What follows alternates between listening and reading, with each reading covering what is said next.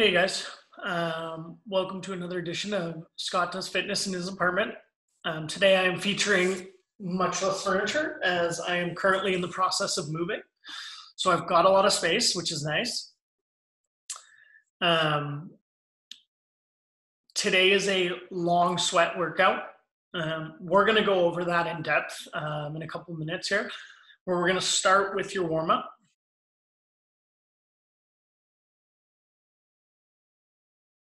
For warm-up today, we're going to do 3 rounds of 10 wrist rocks, 10 bootstrappers, and 10 banded dislocates. Wrist rocks.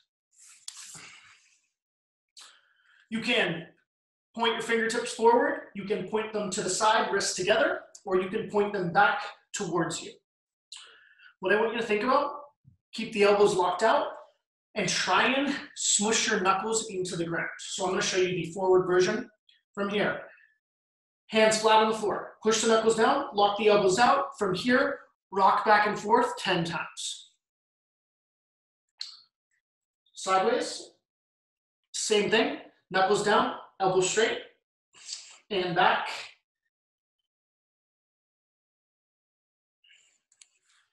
Your second movement are bootstrappers. What you're going to do, grab your toes, sit down into a full squat. From here, you're going to send your butt as high as you can, try to lock out the knees.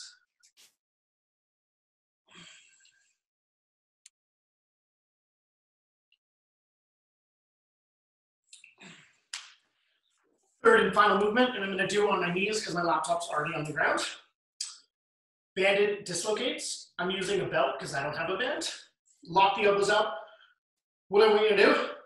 Keep the arms straight in the whole movement, all the way around, touch your butt with the band. That's 1.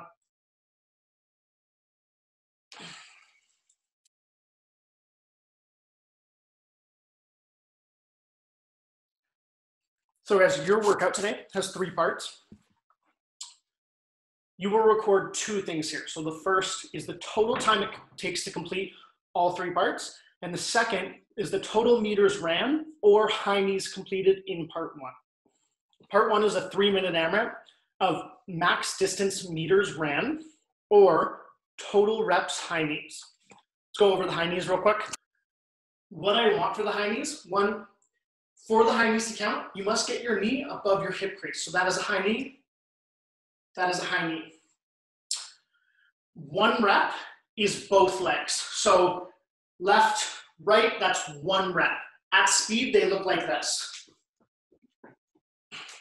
Part 2, you will do a rep scheme of 10 all the way down to 1 of air squats, hollow rocks, and single arm push press. So you will do 10 air squats, 10 hollow rocks, 10 single arm push press per arm. So you do a total of 20 push press in that first round.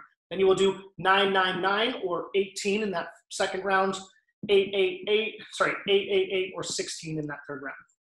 Air squat, feet, squat with stance, so generally just outside of hips. And what I want to see a full depth squat, hip crease gets below the knees.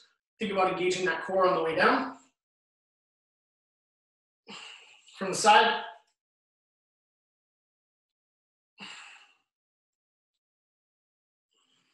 Second movement, hollow rocks.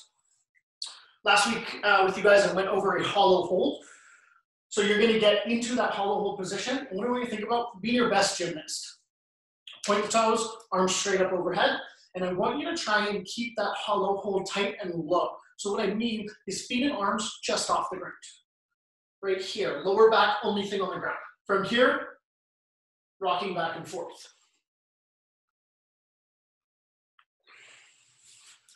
Third movement, single arm push press. So, push press, dip, drive, and lock out. What I want to see for that front rack position, elbow in front, I do not want to see the elbow come out to the side. We're going to drive straight up off the shoulder. And what I want to see for the dip, knees dip out. That keeps the weight in the heels. We can drive straight up out of the heels. So it's a dip, drive, and lock out. That is a push press.